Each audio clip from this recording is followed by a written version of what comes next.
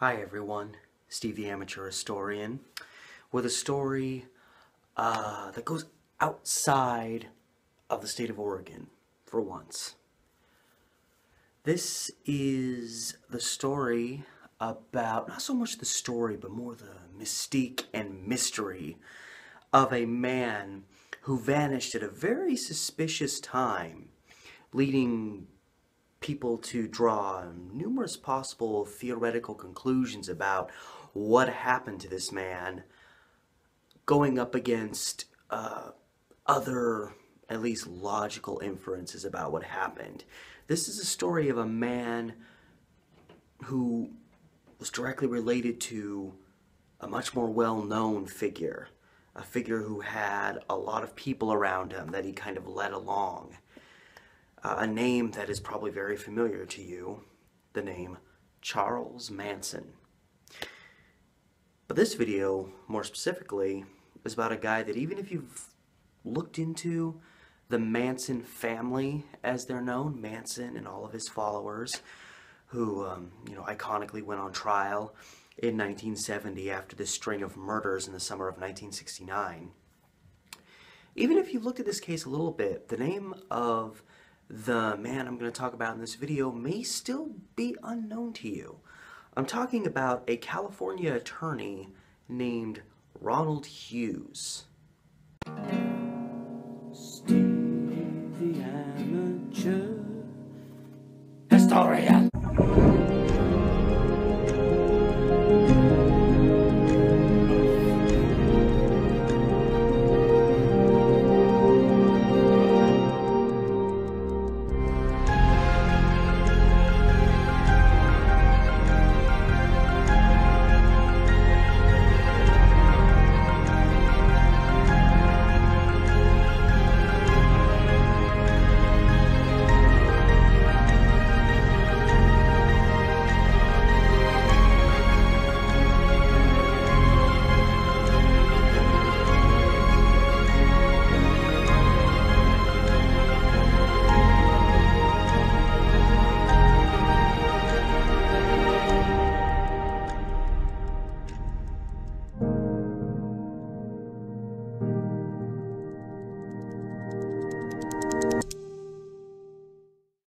Now, Ronald Hughes and his relation to Charles Manson and his infamous family is kind of interesting. Now, everyone at least knows a little bit about Charles Manson. Essentially, this is a guy who spent more than half of the first 30-plus years of his life in prisons, reformatories, juvenile establishments. This guy was committing crimes before most kids learned multiplication. And in about 1966, he gets out of prison and he makes his way to the San Francisco area, and very slowly he starts attracting predominantly women to him that start following him. A lot of these women are fairly young. A lot of them were kind of at a crossroads in their lives. A lot of them were from either broken homes or homes where they didn't feel particularly happy. A lot of them were runaways. A lot of them had practiced in the use of drugs. Some of them had petty criminal records in their past. These were people who were still very young and struggling to find a purpose, and thus easy to manipulate. And Manson pretty much worked his crooked charm on a lot of these people. Again, mostly women. There were some men that he drew in. And, one person at a time, he began developing followers, but more people just kind of started traveling with him, kind of one person at a time. And what started with one woman, Mary Bruner, in the kind of the San Francisco area, just kind of more and more, and eventually it became, at least a few dozen people, and they'd kind of bounce all around predominantly the LA area. And it's known that they engaged in all kinds of crazy stuff. There was orgies, excessive LSD use, and people were really mesmerized by Charles Manson, and he had this control over people, a control that wasn't really understood at the time, and it became a necessity when Charles Manson and ultimately four, Tex Watson, another guy who came along later and was charged independently of Manson and 3 women who were involved in these infamous murders they engaged in. And it became necessary to show that in that trial that these, Charles Manson didn't kill any of the people that they went on trial for. He probably killed at least a few people. He's known to have at least attempted to murder a couple. But it had to be proven in order to get Manson convicted along with the girls that he controlled them and therefore shared in the responsibility of these murders. And it seems like he used a combination of, maybe hypnosis, a lot of drug use, and just, I don't want to say a creative or charismatic way with words, but he knew how to manipulate these people. And what seemed to start off as kind of almost this kind of love commune traveling around Southern California started to get kind of dark, and Charles Manson started becoming obsessed with this concept of helter-skelter based on, the Beatles did a song called Helter Skelter that he derived the name from, and he felt that the Beatles and him had this cosmic connection, and that the Beatles' White Album was entirely about Helter Skelter, which Charles Manson conceived of as this major war wherein essentially the black people were going to become fed up of the dominance that white people had had over them for, pretty much the majority of human history. And they were going to start fighting back, and it was going to become this massive race war that the black population was going to win. And in his horribly racist perspective, Manson thought that once the black population defeated the whites, and Manson and his family would be hiding during this so they would survive the war, because their commune was entirely white people. Manson's perspective was because black people haven't had control the way white people have, they wouldn't know how to deal with it once they had it, so they would have to rely on Manson to show the way. So Manson would essentially become the king of humanity, or whatever was left of it. That's, in essence what his idea of Helter Skelter was, and who knows if he honestly believed this. This could have been a power trip on his part. It could have just been some sadistic fantasy. Maybe he was crazy enough to honestly think this was a real thing, or that he could make this happen, because it seems the objective of these murders they committed, or at least his motivation that he gave to his followers to motivate them to commit these murders, was they were going to kill these white people, make it look like black people did it. That would create this, collision between the blacks and whites, and it would start Helter Skelter, the race war. That's what his followers truly believed, and he got four of his followers together, told them to go out to a house up in the canyons. I can't remember exactly which canyon it is, I'm sorry, but kind of, north of Hollywood, kind of up by where, like, Mulholland Drive is. It may have been Laurel Canyon, I think. But anyway, they went up there to this house that multiple celebrities had lived in. And Roman Polanski, the famous film director, and his wife Sharon Tate were currently living in this big house that Charles Manson told them to go to. And while Roman Polanski was gone, there were 3 other people in the house. And Tex Watson, who I mentioned earlier, who, while they were away from Manson, seems to be the person that was kind of coordinating things. He went with Linda Kasabian, Susan Atkins, and Patricia Krenwinkel, 3 family members. And they, minus Linda, who waited in the car, and by her own account, which has never wavered, she didn't know what they were planning. She thought they were just going to creepy crawl, which is where they would sneak into people's houses and move furniture around just to freak people out. And then she was shocked to see that they had shown up to brutally murder these people. And the following night, this is August 1969, they pick out another house that a middle-aged couple, Lino and Rosemary LaBianca, lived in.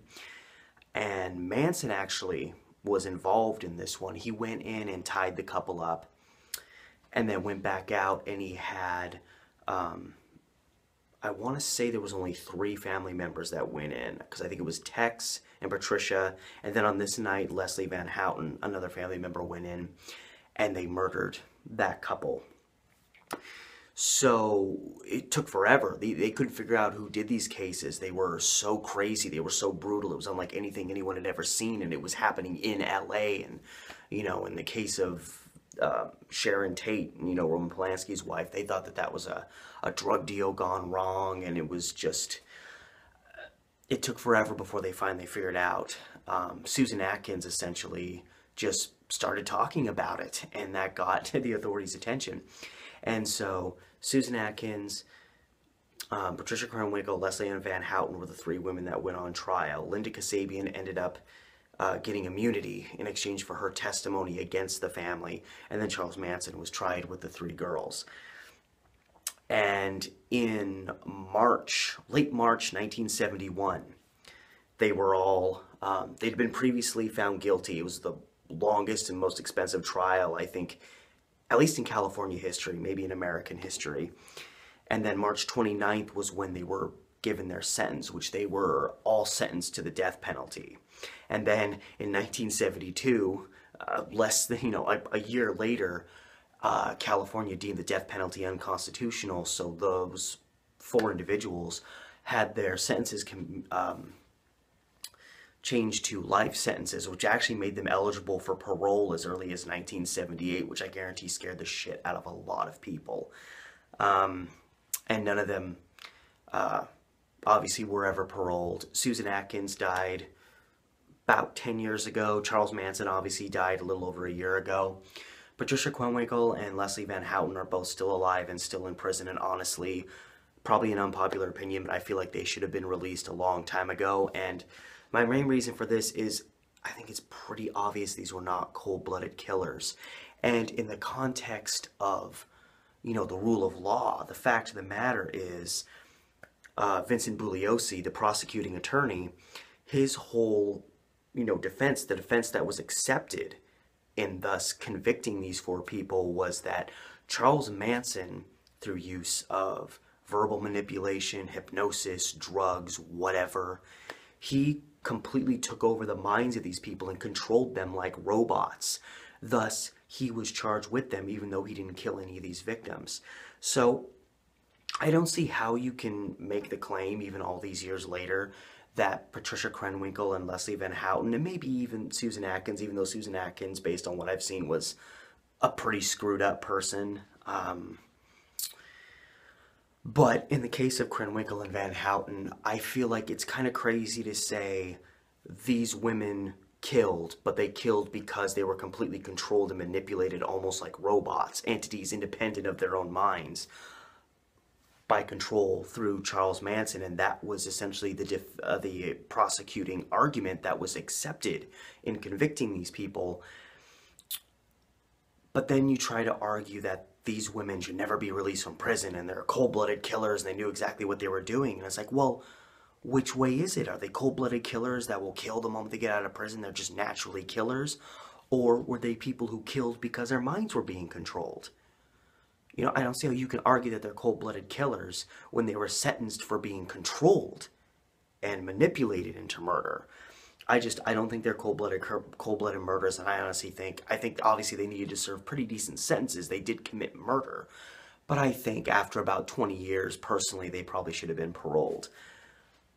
But what I'm getting at with all this Manson stuff is the same day that these death penalty sentences are brought down for Manson, Krenwinkel, Van Houten, and Atkins, and then later on, Tex was convicted as well. But the day that these four were convicted, that same day, the body of attorney Ronald Hughes was discovered in rural Ventura County. It was severely, it had obviously been out there in the wilderness for a long time. It was badly decomposed. Parts of his body were missing, presumably made off with by animals. And he had been missing for, I want to say, over 4 months. But now, who was Ronald Hughes? Ronald Hughes was actually brought on to this big trial. He was going to be part of Charles Manson's defense. And then ultimately Manson ended up having another attorney, and Ronald Hughes ended up defending Leslie Van Houten. And it's interesting that Ronald Hughes went missing before the trial had completed, and actually that led to, in 1966, Leslie Van Houten was actually retried by herself. It was deemed that she deserved a retrial because her attorney turned up dead before the trial was over, and she had to be given a new attorney at the last minute. And she actually, it ended up being, I think, a hung jury with her first title, and she was actually released and wasn't retried till 1978. So for a brief period of time, she actually had been released and was free and didn't kill anybody. But in 1978, she was tried again and once again found guilty and sentenced to life in prison, and she's been there ever since. But it's very interesting how Ronald Hughes even became a part of this trial, much less up for consideration to be part of the defense team for Charles Manson, you know, the man who killed the 60s, the most hated man in America, you know, I guess before Richard Nixon pretty much became that a few years later. But I mean, this is a guy that struck fear into a whole city of, you know, few million people by his power and his actions in these cold-blooded murders. Ronald Hughes had never done a case of this nature. He had barely any experience to his credit. He'd actually failed the bar a few times before finally passing and getting to actually become a practicing lawyer, and this guy had barely any experience, and yet here he is, the trial of the century almost, the Manson family, and he falls right into it, and he ends up being defense for one of the women who was involved in these murders. Granted, Leslie Van Houten was the least involved. Pretty much her only involvement was she stabbed Rosemary LaBianca a few times after she was already dead. So, you know, the most you can say is she, you know, brutalized an already dead corpse, so to speak. And Ronald Hughes was a fairly outspoken guy, and he was not your run-of-the-mill attorney, you know, especially in the 1960s. You know, it is the era of hippies and so, but, you know, practicing attorneys in a court of law are usually the polar opposite, at least appearance-wise, from, you know, those, you know, that were wandering around Haight-Ashbury in San Francisco, and the Flower Children, and the Summer of Love, 1967. You know, they had short hair, business suits, clean cut. You wanted to have that clean cut look because you were appealing to a trial jury that you wanted to like you and respect you and trust you. And here's Ronald Hughes, this kind of balding guy with this big fluff of hair on his head and this big, huge beard. I mean, he almost looked like a homeless person. But he didn't really let it bother him. He was very outspoken, and he actually, over the course of this trial, became kind of Charles Manson, one of Charles Manson's biggest adversaries in this trial. And the objective was, Manson wanted the girls, he was trying to control the trial because he already had control over these women, and he was trying to get them to ultimately just come out and say, we did this on our own, independently. Charles Manson had nothing to do with it. It was all on us. Because, of course, Charles Manson wanted to get off, and he didn't really care about any of these people. He was on trial facing another rap that would probably put him in prison for the rest of his life, as it did.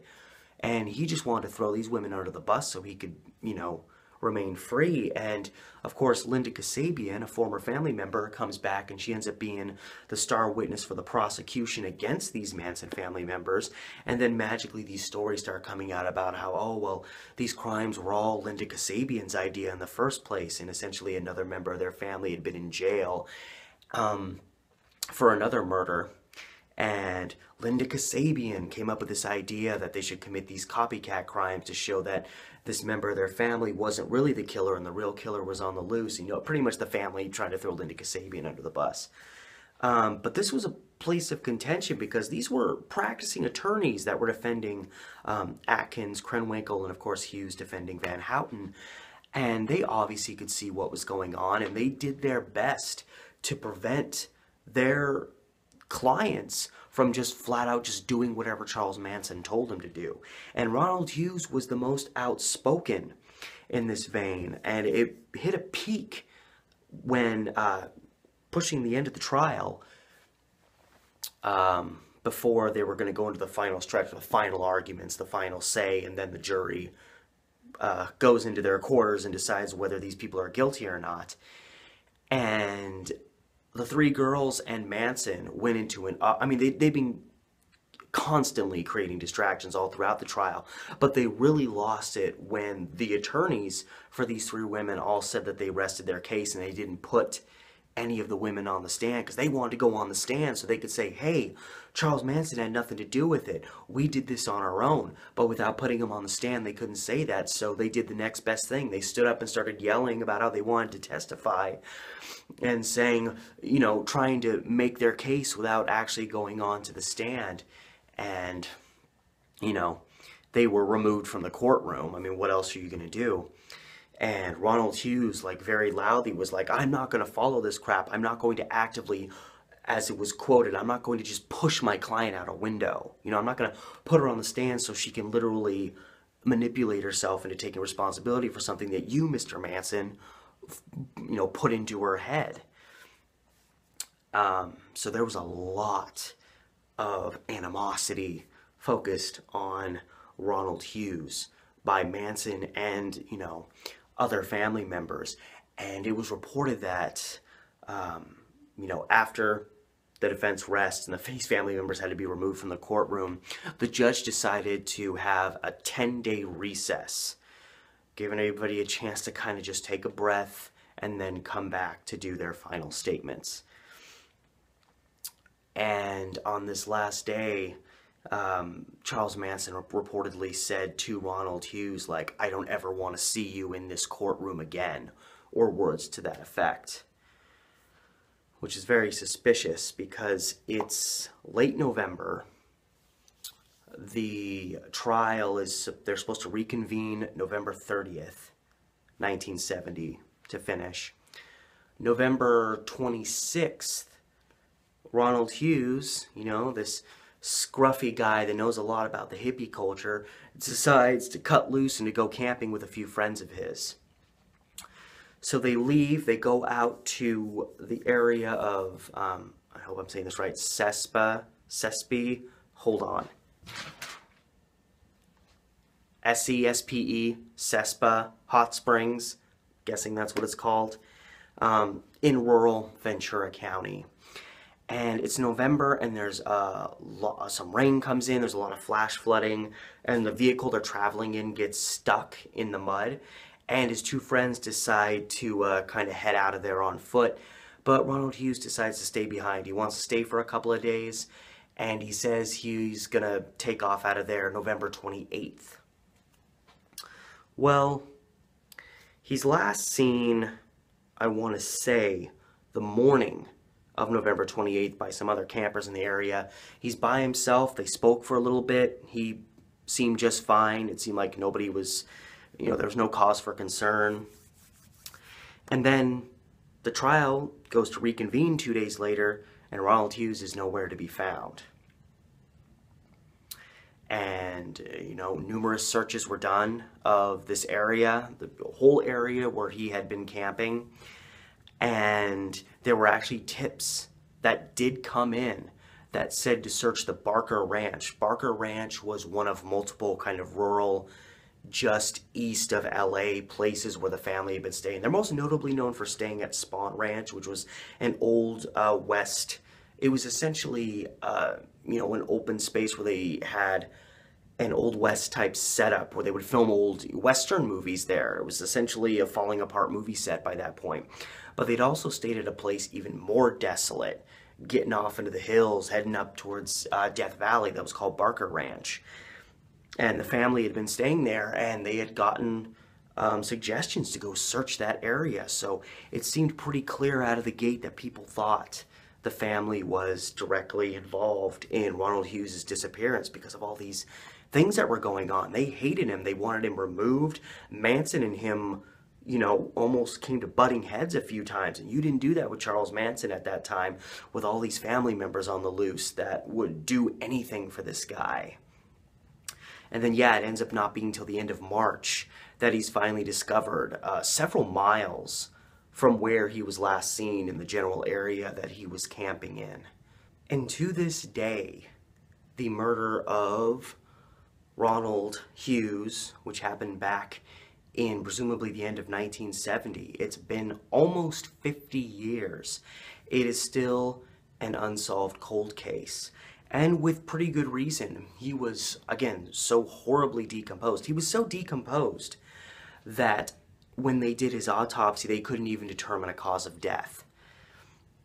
Now, a lot of times that can leave, a real violent cause of death just unknown, just because of the circumstances surrounding the corpse's state when it's found.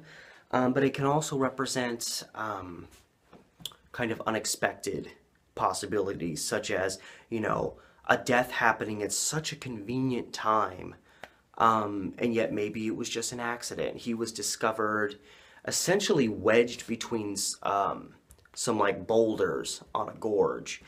But it's always been suspected. The main theory in this case has always been that members of the Manson family murdered Ronald Hughes as a form of retaliation for, the way he was behaving in court. He was going against the man, Manson.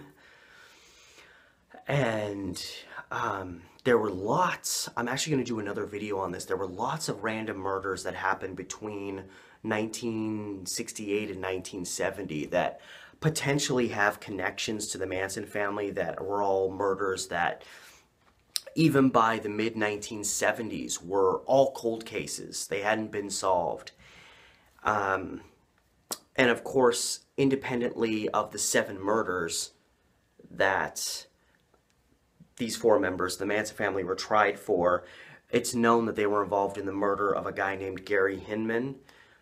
Even before that, they're known to be tied to that. And in another case, there was a guy named Bernard Crowe that Manson had infamously shot, attempted to kill him.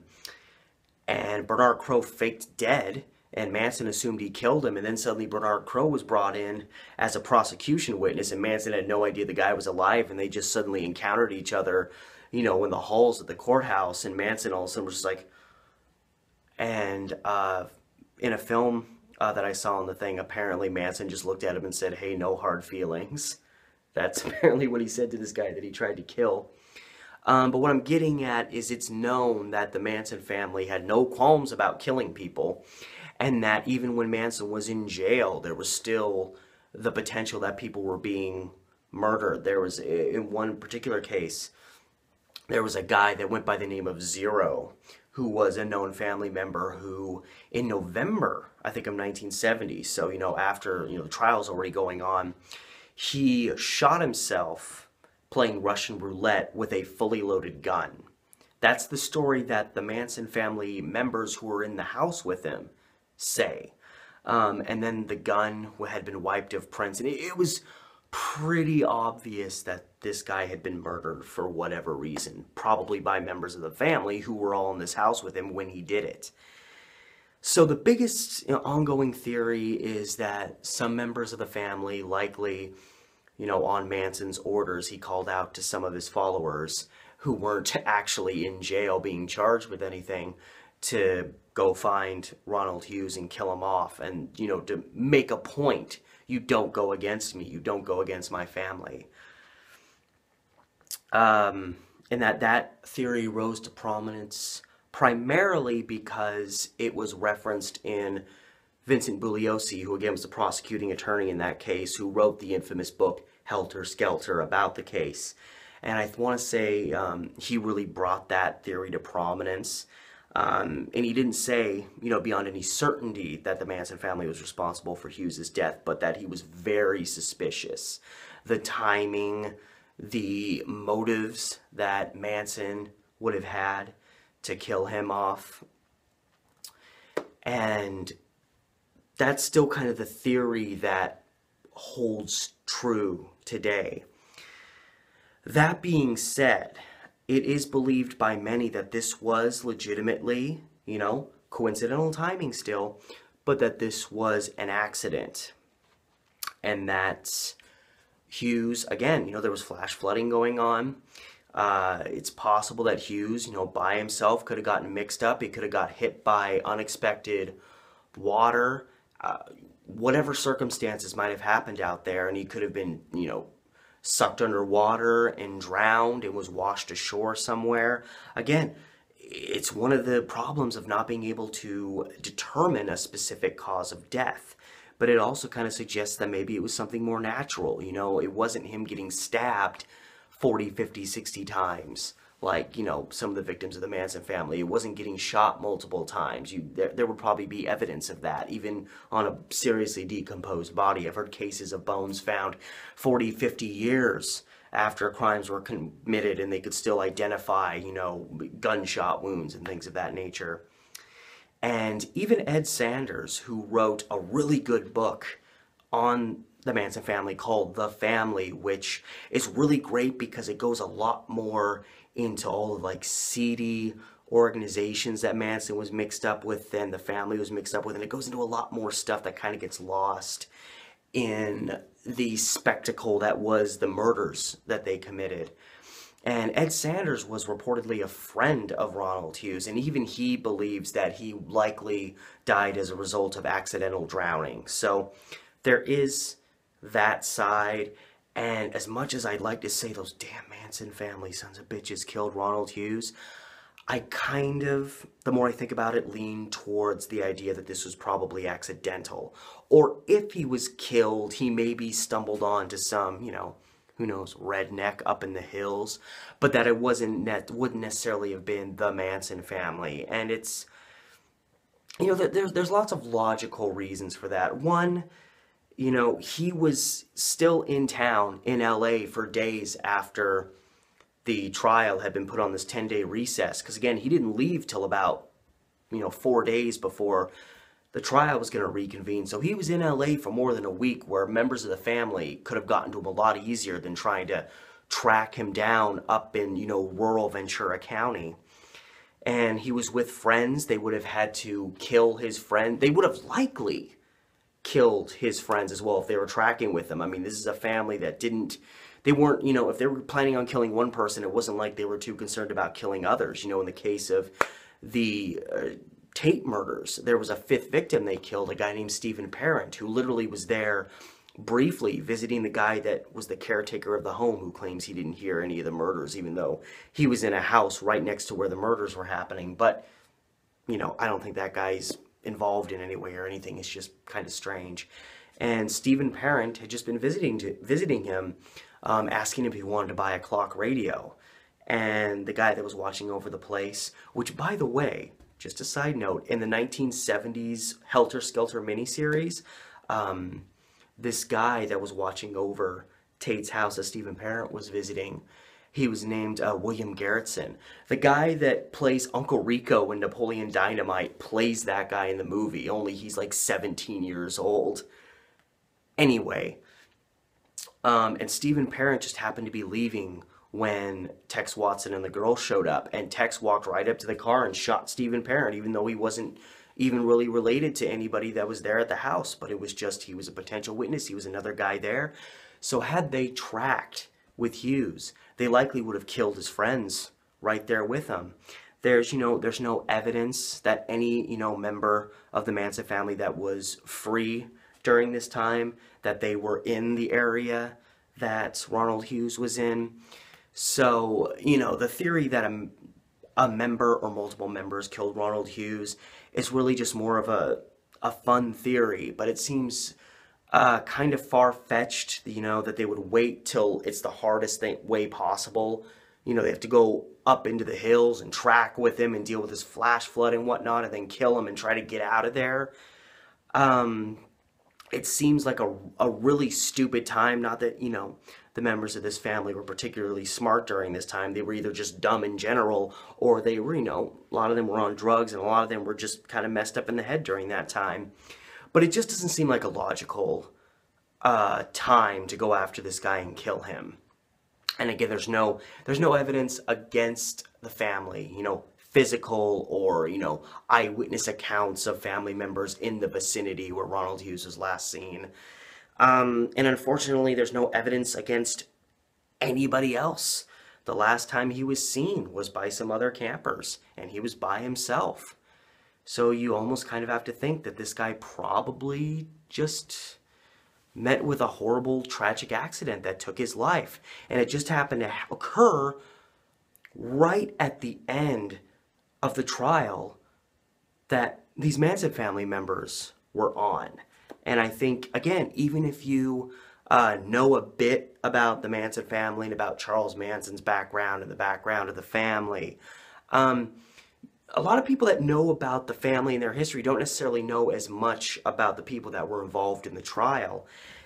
And I think it's kind of a forgotten, wild piece of history that one of the attorneys for one of the Manson family members who was on trial for these, horribly violent but yet iconic murders vanished without a trace while the trial was still going on and was later discovered dead, potentially at the hands of the Manson family. But as I've given you my opinion, I'm about 75–80% of the opinion that it was either an accident or if it was foul play of some kind. They said they saw no signs of foul play, but again, he was so horribly decomposed by the time he was found that possible foul play signs might not be noticeable. But if he met with foul play of some kind, I would think it was more just he ran into the wrong person up in the wilderness, up there, if he was murdered at all. Probably not the Manson family. But I thought that was such a wild piece of history and something that a lot of people don't know about. So I thought it'd be really something good to do a video about. And I want to do some more videos about the Manson family. I kind of knew a little bit about them. It was interesting history. And then, back in like 2007, I sat down and started reading Helter Skelter one morning. And I finished the whole book in a day. And I was like hooked. And now I know a lot more about it, but I want to do videos about these other murder cases that the Manson family is thought to be involved in, and the information behind that. I really want to delve into. I want to do a video about Charles Manson's analysis of the lyrics of Beatles songs and how he took these lyrics that they wrote and convinced his family members that they were actually in reference to the Helter Skelter War, and that a lot of the lyrics were them talking to Charles specifically, and all that crazy stuff. Because that's something else that people kind of know. Yeah, there was a Charles Manson Beatles thing, but I really want to go in depth into the lyrics and how any normal person would read them and how Charles Manson interpreted them and then presented that to his family. So I want to definitely do more videos in regards to the Manson family, but I thought this would be a really good place to start because, again, it's kind of forgotten history. So anyway, guys, all that said, that's a wrap for my first video talking about the Manson family. And thank you so much if you made it to the end. You're a real trooper. And as everybody on YouTube asks, remember to like, share my content if you so choose, and subscribe. Please subscribe so you know when I'm posting new stuff. And hit up my Patreon if you want to help me financially and be a real hero in my life. The link is in the description below, as is the case with everybody on YouTube who wants money. And all that said, guys, till next time, this has been Steve, the Amateur Historian.